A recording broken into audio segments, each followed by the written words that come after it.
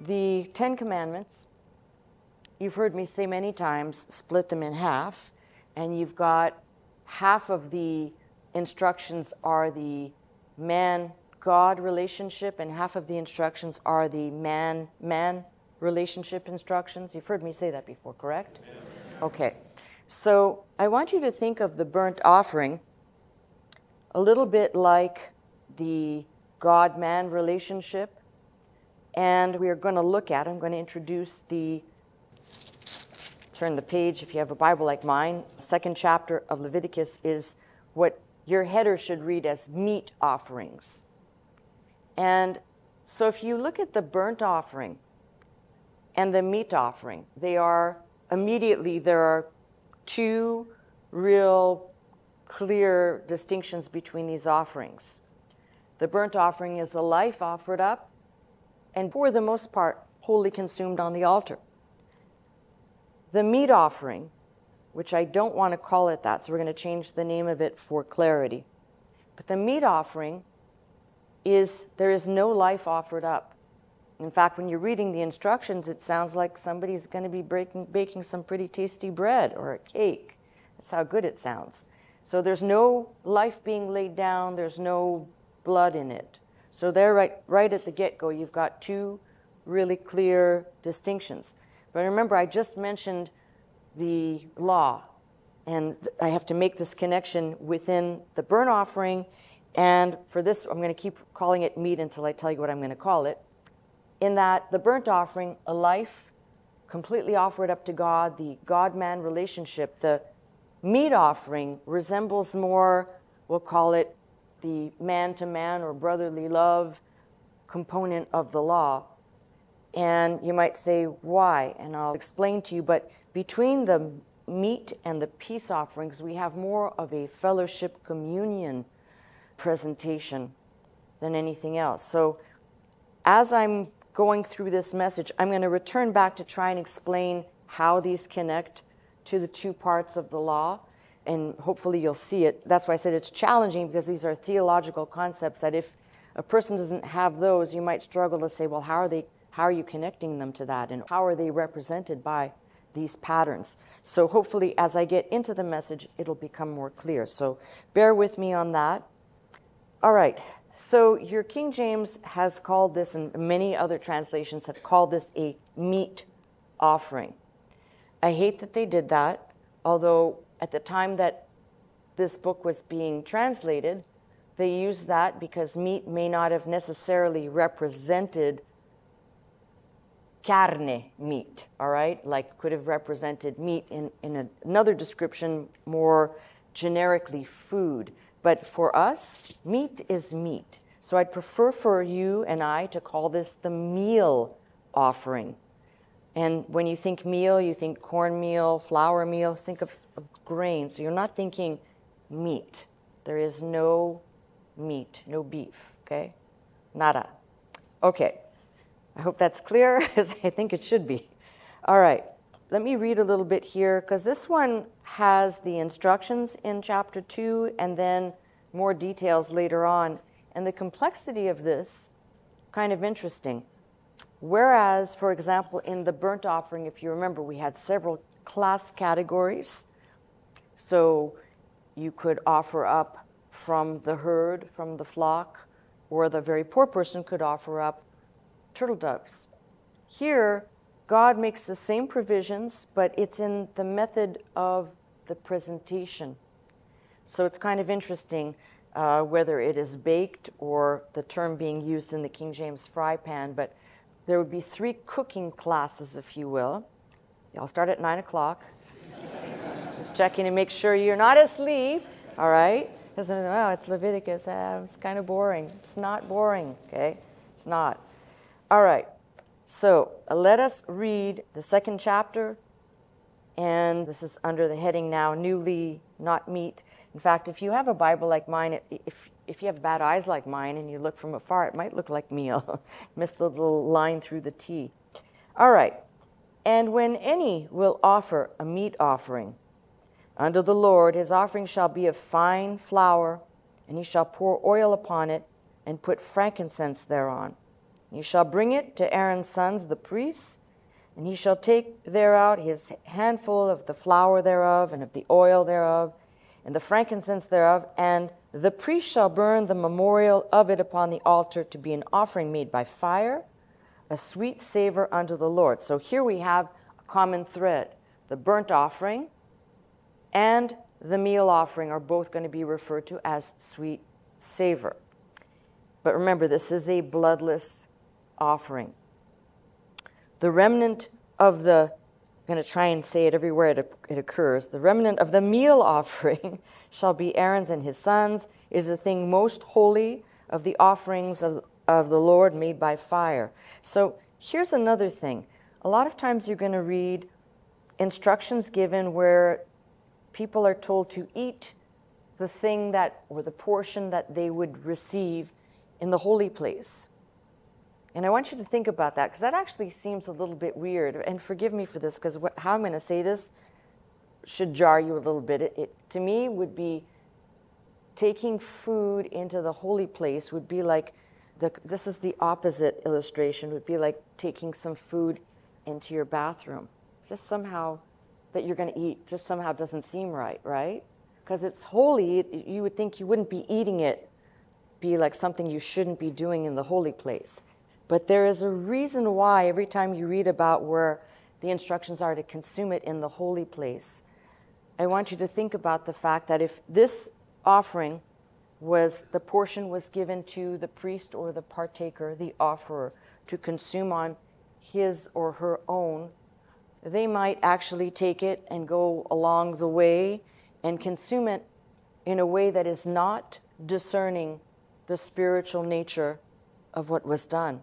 So consuming it in the holy place isn't being disrespectful. It's like saying, pay attention to what you're doing in the moment you're doing it. Don't be distracted. And Lord knows that we spend a lot of our time being distracted. So there's a reason. In fact, I love the fact that there are so many things included in here and there's purpose. It's not just because God just wanted to have word salad put out there. There are express purposes for all of these. All right, so if thou bring an oblation of a meal offering, here's the first one, bacon in the oven. So baked in the oven, it shall be unleavened cakes of fine flour mingled with oil, or unleavened wafers anointed with oil. And if thy oblation be a meal offering, bacon in a pan. So we went from in an oven to a pan or a griddle. It shall be a fine flour unleavened mingled with oil.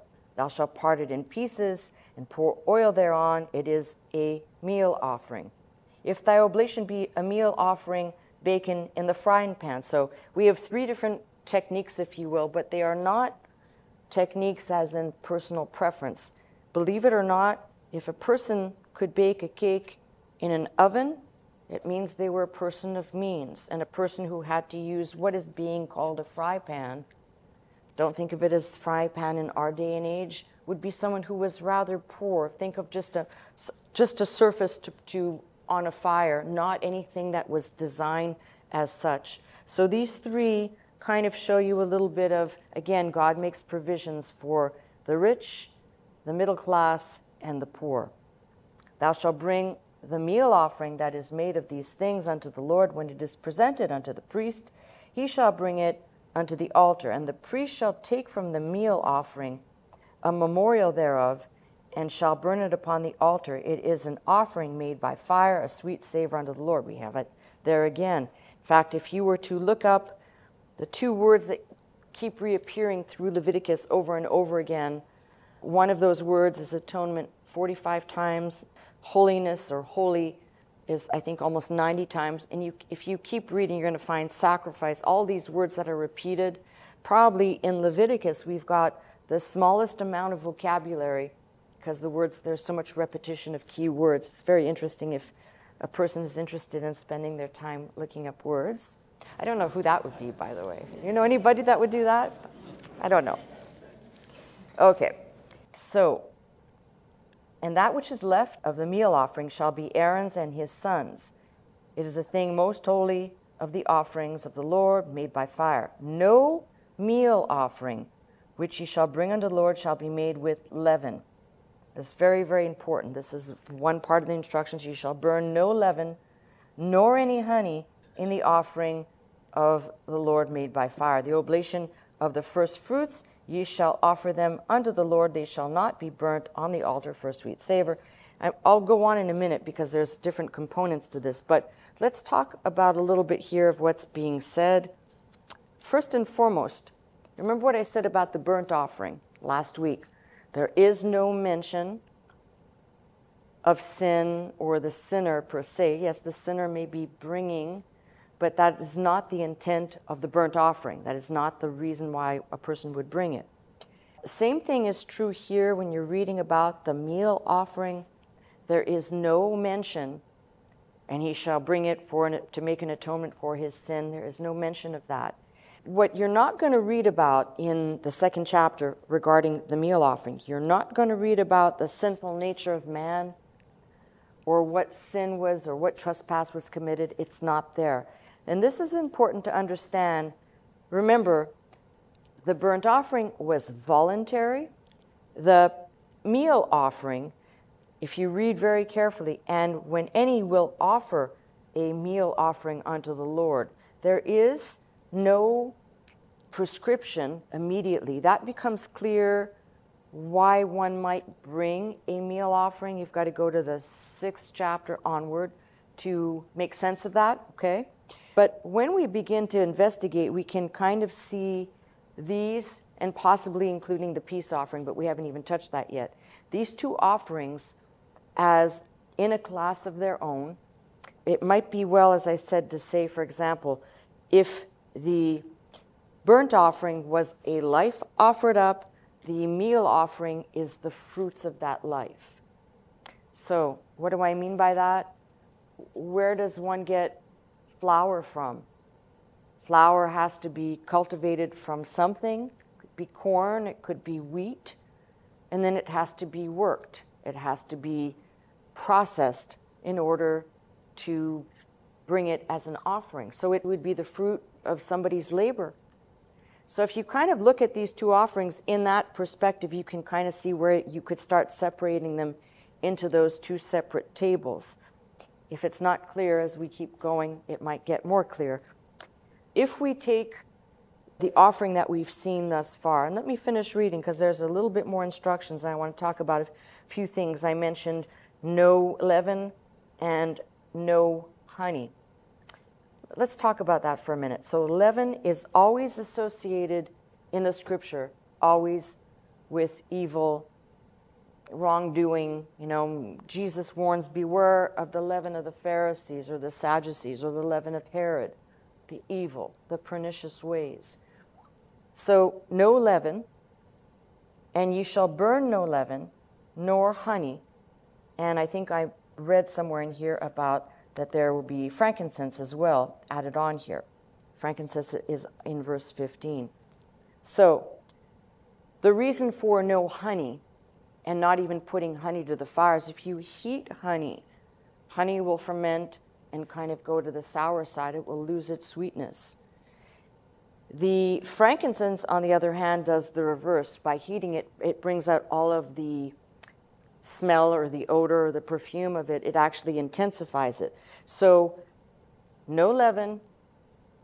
This offering, if you want to put it in a way that Paul would say, leaven versus sincerity or honesty, something done in goodness. So although that is not the intent of the offering, but if you step away in the big picture, whatever is being brought, no leaven, no evil or hypocrisy brought into the equation, no honey, and the frankincense, of course, bringing the fragrant odor. And then, as I said, 3 different ways to give, from the oven all the way down to the fry pan. And then let me read on here. Every oblation of thy meal offering shalt thou season with salt. Neither shalt thou suffer the salt of the covenant of thy God to be lacking from thy meal offering.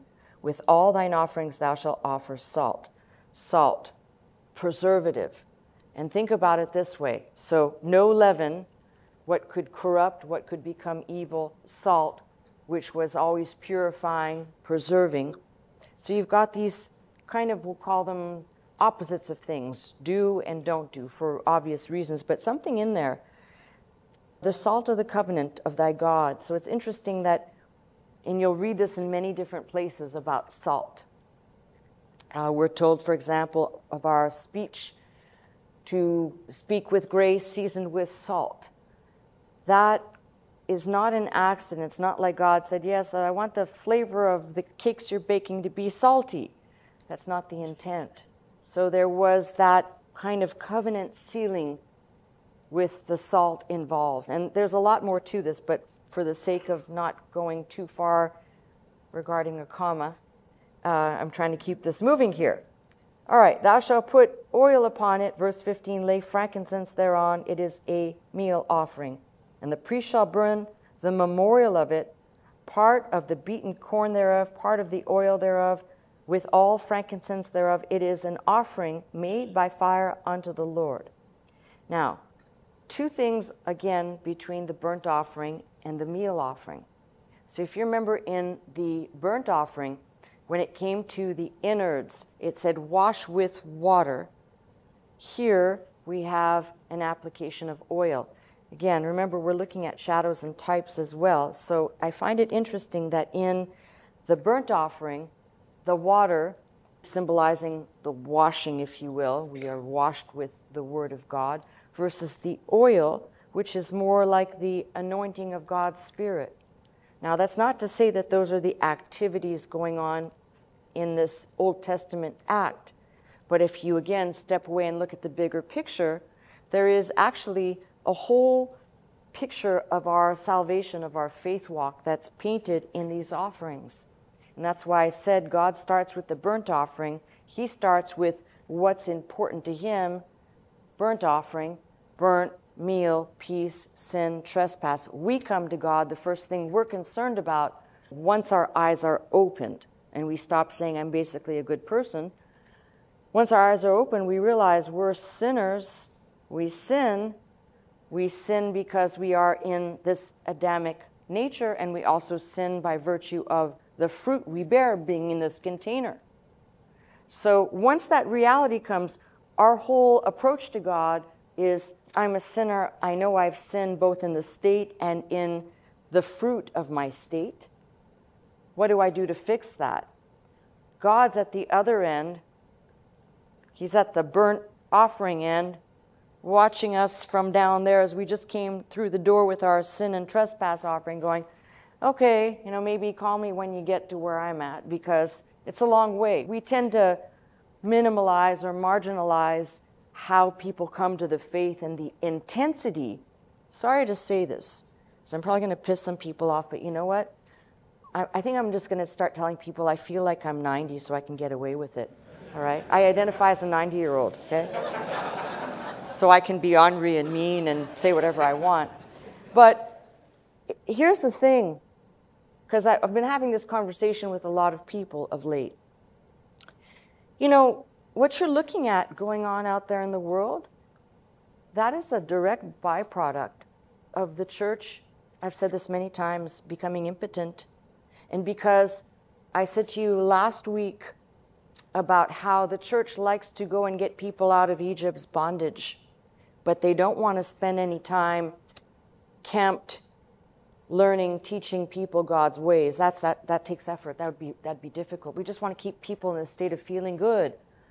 Keep the good feelings going, but never settle down to roll up the sleeves and say, now let's learn. Because this is what we're doing, is we're spending time learning about the things that God thought were vitally important for the children of Israel, to make it with him, not make it out in the world, to make it with him. That's the missing component of the church. The church is so impotent now that you've got churches catering. Next chapter, let's stay back on track here. So my point is, when you look at a lot of these, you're going to be seeing, even here it says here, the priest shall burn the memorial of it, part of it, the beaten corn, the oil, made by fire. So we can clearly see that in this offering, there is a portion that is brought, that is offered up to God. There is another portion that is consumed by the priest. In fact, are, if I'm not mistaken, there are rules on the offerer also partaking of this offering. So it would be first and foremost offered to God, the priest partakes, and I think there's a provision for the offerer as well. You're going to read several times over the reference to fine flour, fine, and each time you read that, I want you to think, okay, bad question probably for some people who have never done anything in a kitchen before, but have you ever sifted flour? It's like, are there any coon hunters here today? Okay, so a few people lifted their hand like this. Okay, so if you've ever sifted flour, you know that the flour can be clumpy and uneven. So the whole concept of fine flour is to say that there was no unevenness in it. And again, where these are picturing types of Christ, here we have Christ as, think of it this way, flour is whatever it once was, bruised and beaten down. So in that respect, the fine flour represents a type of Christ. If you keep looking at all of these, you'll keep seeing the fine portion, no unevenness, no wavering. There is no changing in him. He is constant. All of the ingredients, actually, the details of the ingredients, they all have meaning. That's what's so amazing about everything that's in this book. All right. Equally, you're going to read in this offering the accompaniment of, I already covered the salt portion, but salt and oil. And the scripture says over and over again, he shall pour oil upon it. And necessary ingredient in this offering, without the oil, the offering was incomplete. So it's an integral part of it. And again, I can't say this enough. You would not be able, if you're going to interpret this offering, the meal offering, through the eyes of the New Testament, you wouldn't even be able to bring this offering unless the Holy Spirit was operating to guide you to do it. Why? Because bread is the staff of life. Why would you part with something that you, too, would need to survive? In other words, the self out in the world before it's found by God takes care of self, and the self is deified. The self is the most important. So giving up this portion of bread, if you will, to offer it to God says probably you might care a little bit more about God than you do yourself. There's all of these, again, New Testament appropriations that you can glean out of this. No accident, by the way, that several times over we're reading about the depictions of Christ in the New Testament, how it says, for example, the Spirit descended upon him like a dove. We've got other descriptions, for example, where it says in Luke's Gospel how after being tempted, he returned in the power of the Spirit unto Galilee, healing the sick, feeding the hungry. And then, if you remember in the fourth chapter of Luke, which is Jesus reading out of the 61st chapter of Isaiah, when he says, the Spirit of the Lord is upon me. He has anointed me to preach. And there's those key words, anointed. I want you to think that, what does that mean? We tend to kind of caricature, but again, God's Spirit being poured out to task, in this case, obviously, the Son of God. So don't look at the oil in this offering and simply look at it as a food ingredient. It's a symbol of the Holy Spirit. So we've got the partakers, Aaron and his sons. They represent, we'll call it the man and the offerer, the individual, man's responsibility. And the offering, of course, is summed up as a sweet savor. In this offering, the offerer has nothing to do. He's just presenting, bringing, and the priests are going to do the rest. Unlike some of these where they must come and they must lay the hand, for example, on the animal to transfer, we'll call it vicariously. This is not that. So, all right, I've mentioned the baking types. Then I want to point out there are some contrasts I'd like to show you, because the meal offering sometimes will be present and offered with a burnt offering and accompanying a first fruit offering. Why is that important? Because they're not standalone. A lot of times we read this, these 5 offerings are not standalone offerings. They are sometimes combined with one another for specific purposes. And you've got to read that clearly to see it. So let me turn to, this would be the 6th chapter of Leviticus, verse 14, the 6th chapter. This is the law of the meat offering, which should be meal offering. It's the same word. The sons of Aaron shall offer it before the Lord, before the altar. And he shall take of his handful of the flour of the meal offering and of the oil thereof and all the frankincense which is upon the meal offering, and shall burn it upon the altar for a sweet savor, even the memorial of it unto the Lord. And the remainder thereof, so you can see not all is consumed, the remainder of it shall Aaron and his sons eat. With unleavened bread shall it be eaten in the holy place. In the court of the tabernacle of the congregation they shall eat it. I think that's odd that God even goes down to the minuteness of saying where they should eat it. And again, I digress to say why. You know, eating, I'm going to just say something, it's not meant to be blasphemous, but food of the gods, God. You know, imagine if you had that bread in your hand, maybe you went outside into the camp. Wouldn't be totally off kilter to see the priest walking around with some, you know, whatever type of cake this is, and probably had a good smell to it, and all the people in the camp going, you know, like, follow the smell, that smells so good. Or maybe it would have been done like, look at me, this is food that was offered to God, and I'm also getting to eat it. So you eat it in the holy place. Things that belong to God shouldn't be paraded around like there's something else. I like that God even spells it out there. It shall not be baken with leaven, so no leaven involved. I have given it unto them for their portion of my offerings made by fire. It is most holy, as is the sin offering and as the trespass offering. All the males among the children of Aaron shall eat of it. It shall be a statute forever in your generations concerning the offerings of the Lord made by fire. Every one that toucheth them shall be holy. Then the Lord spake unto Moses, saying, This is the offering of Aaron and his sons, which they shall offer unto the Lord in the day when he is anointed, a 10th part of ephah, and it goes down, and so on. So we've kind of departed out of that. Instructions for the average person. Here's instructions for the priest and his sons. So why is this important? Because you can see repeatedly it's called a sweet savor, memorial. Not all of it is offered, so a portion of it is offered to God, a portion of it is going to Aaron and his sons. And then if you turn, take a look at this. In Leviticus 23, which enumerates the holidays or the festivals or feast times. In Leviticus 23, the Passover is listed first. Then you've got the wave sheaf of the first fruits on the day after the Sabbath, 50 days after the oblation of the first fruits on the day of Pentecost.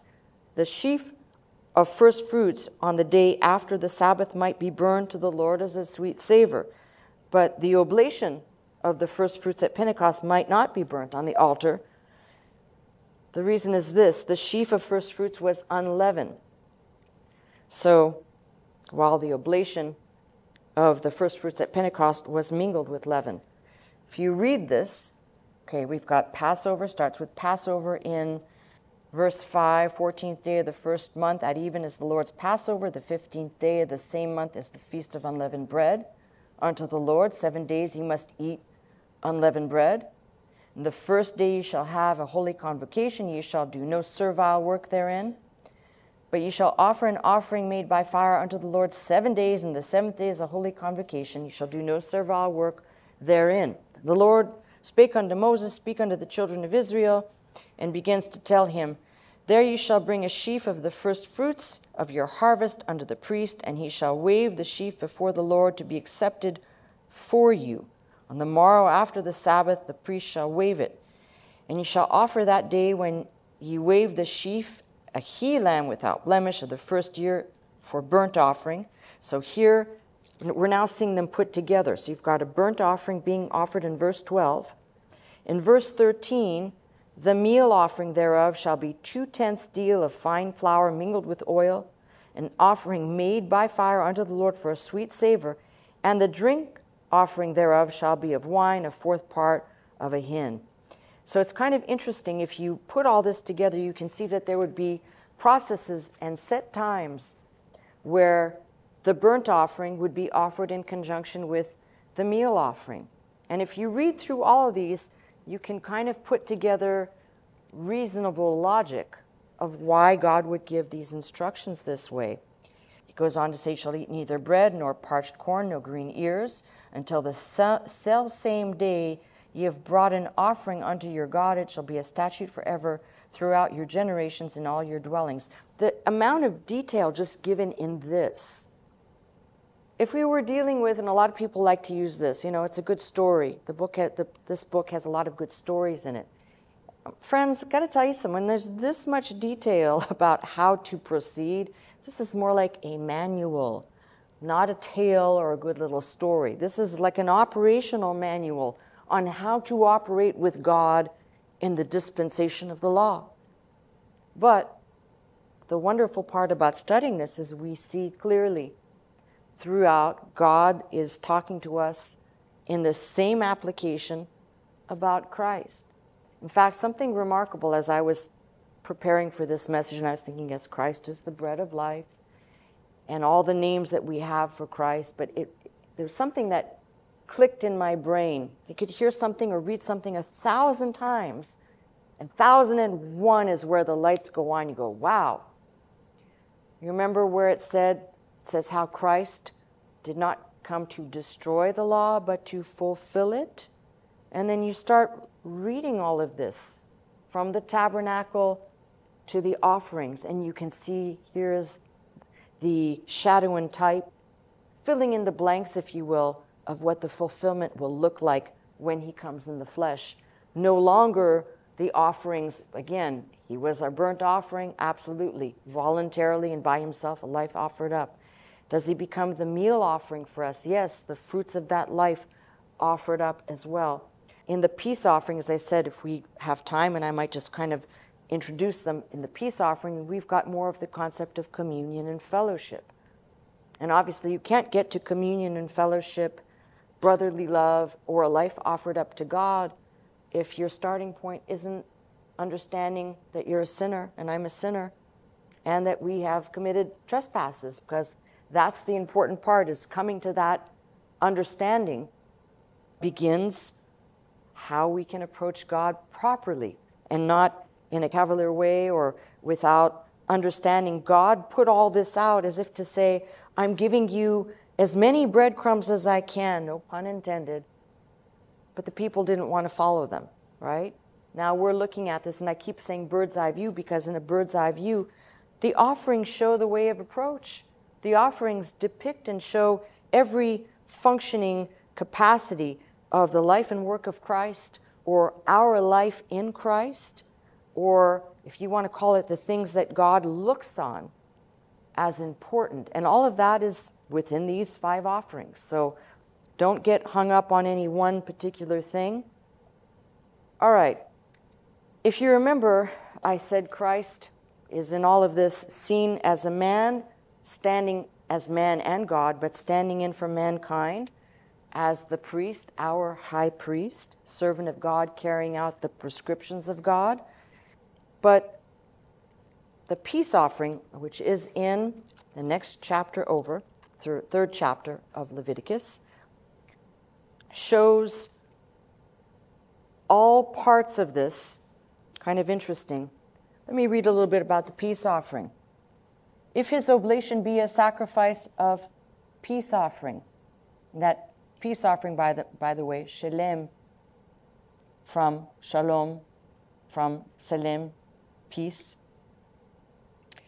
If he offer it of the herd, whether it be a male or female, he shall offer it without blemish before the Lord. So this one, different from the burnt offering, which had to be a male without blemish, different from the meal offering, which was no meat at all. Here can be male or female. He shall offer it without blemish before the Lord. He shall lay his hand upon the head of his offering, and kill it at the door of the tabernacle of the congregation. And Aaron's sons, the priest, shall sprinkle the blood upon the altar round about.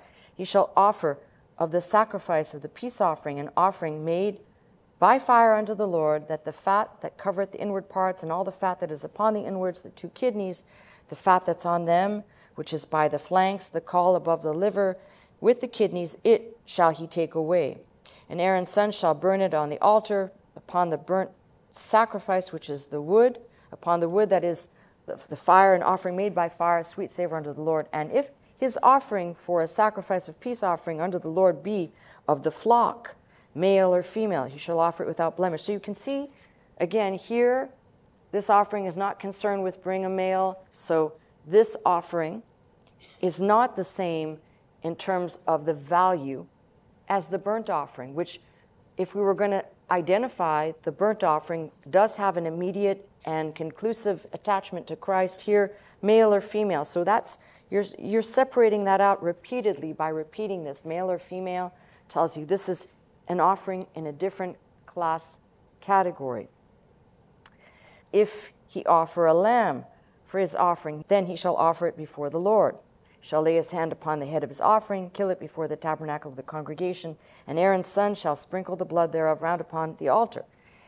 One more time, and if he shall offer the sacrifice of the peace offering, an offering made by fire unto the Lord, the fat thereof and the rump, he shall take off hard by the backbone, the fat that covereth the inward parts, the fat that is upon the innards, the 2 kidneys, the fat that's upon them, which is by the flanks, the caul above the liver, the kidneys, he shall take it away. And the priest shall burn it upon the altar. It is the food of the offering made by fire unto the Lord. And if his offering be a goat. So now we've gone down from herd, flock, goat, and the how-tos around it. So I don't need to keep reading. I want to go to the last 2 verses. And the priest shall burn them upon the altar. It is the food of the offering made by fire for a sweet savor. All the fat is the Lord's. It shall be a perpetual statute for your generations throughout your dwellings, that ye eat neither fat nor blood. So don't you think that's interesting? All the fat belongs to the Lord. So you can definitely see, again, we've looked at the burnt offering, the meal, and the peace, and you can see where there are clear and distinct differences. Now again, these 3 offerings, what they share in common, you've got offering made by fire. What they share in common is none of these are attached to sin or trust. I'm reiterating this because there's so much confusion. When I read, I go through a lot of material and I can see how confused people are over these offerings and why it matters. It matters. Okay, so we know that in the 7th chapter, I believe, in the 7th chapter, you've got more instructions for the peace offering. See, that's another thing. A lot of people like to read the Bible straight through. Nothing wrong with that. But here I'm going to make a perfect case in point about something I was making about choose the right Bible for you.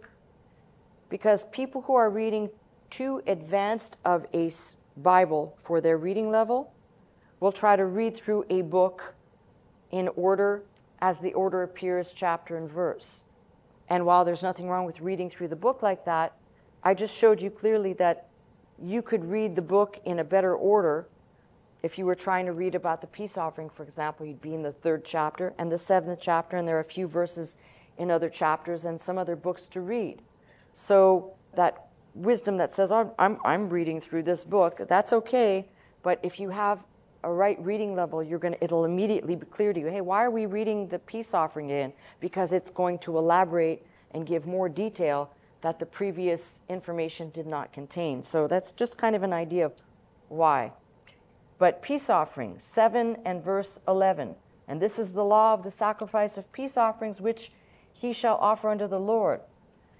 This is a key one, as it's now giving you, we'll call it color, to the offering. If he offer it for a thanksgiving, then he shall offer with the sacrifice of thanksgiving unleavened cakes mingled with oil, unleavened wafers anointed with oil, and cakes mingled with oil of fine flour fried. Thanksgiving, think more about more along the lines of praise than thanks, but that's the instructions. Besides the cakes, he shall offer for his offering leavened bread with the sacrifice of thanksgiving of his peace offering. And if he shall offer one out of the whole oblation for a heave offering unto the Lord, it shall be the priest that sprinkleth the blood of the peace offering. So we go back to the priest portion of doing his responsibility. And if the flesh of the sacrifice of his peace offering for thanksgiving shall be eaten the same day that it is offered, he shall not leave any until the morning. So here we have a restriction. Offering it must be consumed that day. A little bit, think of it like God gave orders about the manna, how much manna you can gather, why you needed to eat it, and you couldn't go back and do seconds except for the day that God prescribed. Here, he says, must be consumed the same day that it is offered. He shall not leave any of it until the morning. But if the sacrifice of his offering be a vow, so here's the distinction. It's either thanksgiving / praise, or it's a vow, or a voluntary offering. It shall be eaten the same day that he offered his sacrifice.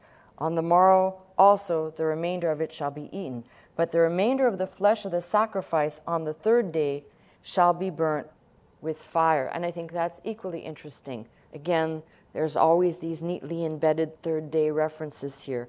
That's kind of interesting. And if any of the flesh of the sacrifice of his peace offering be eaten at all on the third day, it shall not be accepted, neither shall it be imputed unto him that offer it.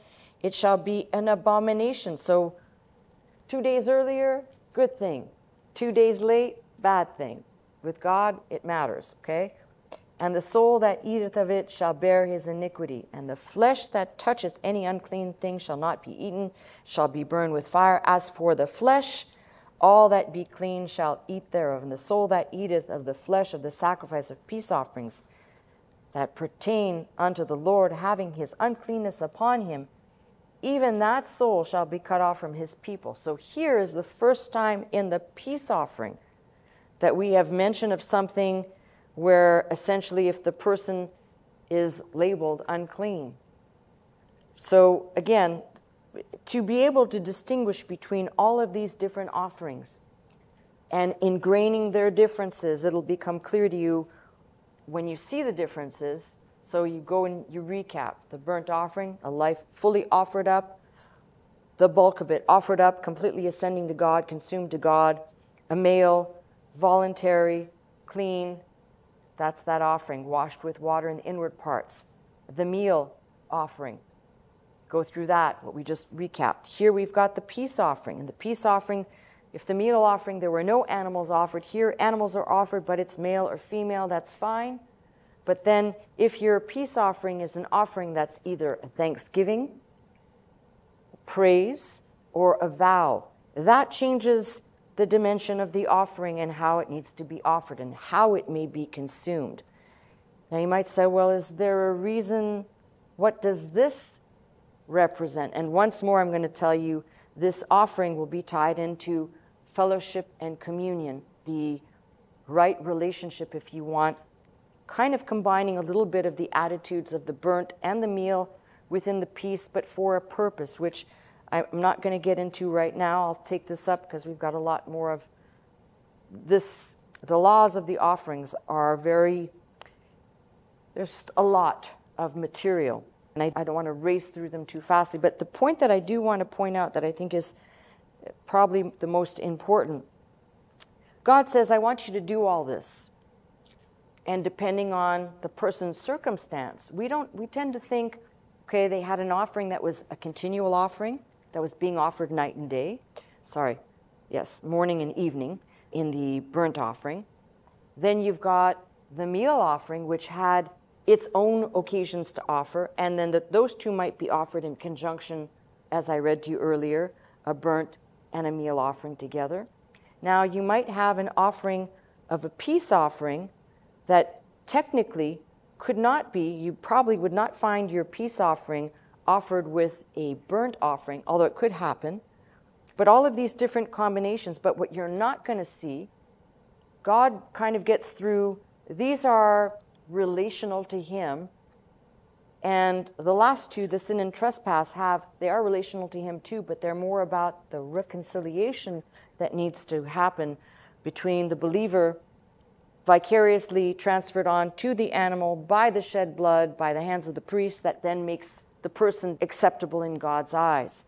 So knowing the differences and the specifics in each category. When I say category, it's kind of interesting because the categories, for example, for each one of these, each offering, except for sin and trespass, it has its own class of categories, but the burnt offering, the meal, and the peace all have built in within them for the rich, the not so rich, and the poor. And the instructions are, if you were a dummy, you could do this. Okay, that's why there's all these details, because it was given that people, we know there's a long history of people doing what's right in their own eyes, worshiping how they want, doing what they want. So God says, I'm going to spell it all out for you so that you don't have to do any thinking. You just show up with your offering. You offer your offering the way I've prescribed it. You follow the order. That's how you're going to relate to me. Now, I'm glad that we don't live in that dispensation anymore, that we get to relate to God through our faith in Christ, knowing about Christ. But it's important because the details, as I said, of each and every one of these give you insight not only into the mind of God and how, think of, we read and we try to process the information and take it in, but think of the original speaker giving the instructions. And that I don't think we do often enough. We're not God, but I want you to think of if we were at God's side and God's giving out these instructions. There's a reason why he specifically says, take the male for the burnt offering, or for the meal offering, it's just going to be a fine flour, or for the peace offering, it's a male or a female, and these are the conditions in which you offer. And again, in the sin and the trespass. Why? Because these people had not yet learned. They had seen all of the miraculous happenings in Egypt, but they had not yet learned, and I personally don't think they ever really came to learn God's ways and what mattered to God. And this is why, I will repeat it again, the church has fallen flat in its responsibility. You know, if the church just thinks, let's go get people, let's go save people out of the world, Egypt's bondage. But there's never any of this instruction, which, yes, I'm going to be the first person to tell you, you know, you're not going to leave here going, woohoo, cakes of flour burnt on the oven. You're not, I don't know anybody who's going to get, except if you're hungry right now, you're going, damn, that sounds good. Cakes, a little oil, salt, right? But it's not going to be exciting. But on an educational level, coming to know about God, it adds a dimension of something that, I'm sorry, no amount of hallelujahs, amens, all of the, we'll call them the 7-Eleven platitude words that people tend to toss around. It's not going to do anything for you, but you're really getting to see what I'd call the underneath it all of what God says, this is what's important to me. Let me jump back for a minute for one thing. If you start looking at the underneath it all, God said, build me a place that I will come live so I can commune with you. God knew. Man's too, when I say man, humankind, we're too smug. We're too full of ourselves to recognize how destitute our condition is. So God says, I want to live amongst you and I want to relate to you. But before that can even happen, because obviously some of you are just so hard-headed or stiff-necked or you think you know better, I'm going to put all this out in great detail. And you're going to know exactly, so there'll be no guessing of what I'm expecting of you. And I want you to think about this, because you could say the need to study this is to see that God went to all this work and all this labor to make this understandable for the hundreds upon hundreds, thousands upon thousands within the children of Israel. And yet, where are we now? And none of these things are practiced anymore. None of these offerings can be made. Somebody brought up a point from something I said probably 2 weeks ago. Yes, in the future time when Christ returns, the book of Zechariah says that God's going to force those people, in general, all will have to celebrate the Feast of Tabernacles.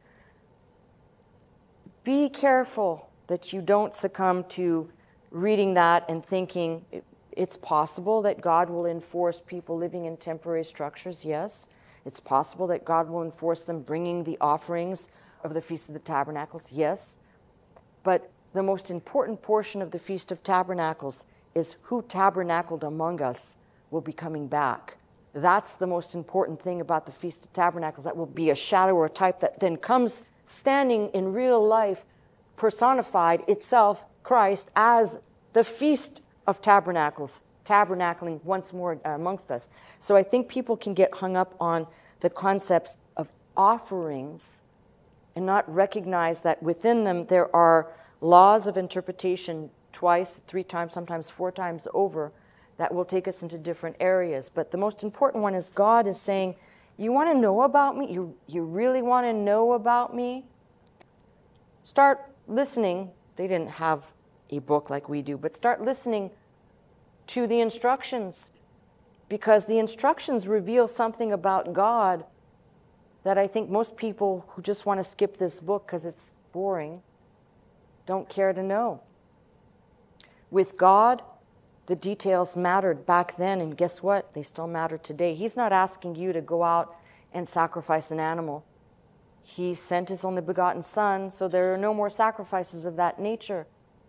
But to not take it so glib and so cheaply or so cavalierly, well, it's just, you begin to read the instructions and you realize there's a lot of depth here, which is God was trying to tell the people, this is more than just a robotic activity of bringing an animal to be killed, because God is not some sadistic weirdo sitting on his throne saying, I just like to see blood. There were principles being taught, ways of approach, God's method with man, which is something we wrestle with all the day long. But these instructions not only show the work of Christ, explain to us our salvation, but they show us the mind of God. That God says, don't think that you're showing up, colloquial concept here, you're showing up deserves you getting a trophy just because you showed up. God says, I expect a little more. Now, in this day and age, we're not having to go through all these exercises. God says, in this day and age, God's looking for trust. God's looking for us to be faithers, trusting in his word. That's a small requirement, if you will, in comparison to everything that's divulged here. But don't discount this because you think, well, I only live in the age of faith and trust, and that's all that matters. Because in this Old Testament, you're going to find the details about something that mattered to God, that he cared enough to repeat it over and over and over again. What are all these things, these 5 things? Burnt offering, meal, peace, sin, and trust. They all have something in common. They're all called offerings. I love the fact that the modern church, especially those people who, and trust me, I get mail and lectures from these very same people. It's all about the law. You're right, God had to give the law because people couldn't govern themselves. Now, we're no longer living in the dispensation of the law, but what's important to understand is in the law, you really get to see why God had to go to all this great detail. And what was God teaching the people? Well, outside of the meal offering, outside of it, there was never a time when there was not something offered in the place of. Never. Go right back to the garden where God slayed an animal so that he could clothe Adam and Eve when they knew they were naked. There was never a time when God said, you can just show up and guess what? So glad you did. Here's the reward for just showing up. That's not God's way. That's what the world has done. That's what the world has spoiled, especially this last generation here with you get a trophy for showing up. God says, I'm interested in knowing if you even care about what matters to me. So I'm going to write it down in a book. I'm going to make it really complex and very verbose. And if you really care about me, you're going to learn this thing, not memorize it like some robot, but you're going to learn about this because in here you'll find about all of my concerns for the creation I made. You'll find out why I wanted you to go through these exercises, because you couldn't do it on your own. You couldn't figure it out left on your own the best you could do was a golden calf. Left on your own, the best you could do was obey the serpent in the garden. Left on your own is all you could do. Now I'm here and I'm going to live among you, but you're going to do it my way. You know, God's not imposing his law upon us, but he's still saying you're going to do it my way. And that way in our day and age is walking with Christ, knowing the word, learning his word, and caring enough to know what's in this book, not just showing up to church and somebody stands at the pulpit and says, this is my Bible, and I know it's my Bible, and whatever else they say, and then they put the Bible down and they go on to talk about other things. And you know who I just talked about. I don't need to say names. Now, just try this on for size. Imagine that same, this is my Bible, and blah, blah, blah, blah, that actually said, now open up your Bible and let's read and let's figure out what this means for the multitude of people that sit and listen and think that they have been churched on Sunday or whatever day they're attending church. When I'm sorry, all you've had is you've had your mind numbed over with platitudes of stupidity. Now, you may have sat here while I was talking and been a little bit glazed over, because it is, I said to you, it is a little dry. But you're leaving here with some substance, and the substance is that out of God's word, if you care enough, it'll mean something to go back and read it, but reading it with New Testament eyes, and reading it with the understanding that these 5 offerings spell out the way of salvation. If you're interested in what all that means really unfolded properly, be here next week. That's my message. I'm Pastor Melissa Scott, pastor of Faith Center, Glendale, California. I teach every Sunday morning at 11 a.m. If you'd like to attend services with us, simply call the 800 number, that is 800-338-3030, to join us. If you'd like to watch, listen, and learn 24 hours a day, simply log on to our website at www.pastormelissascott.com.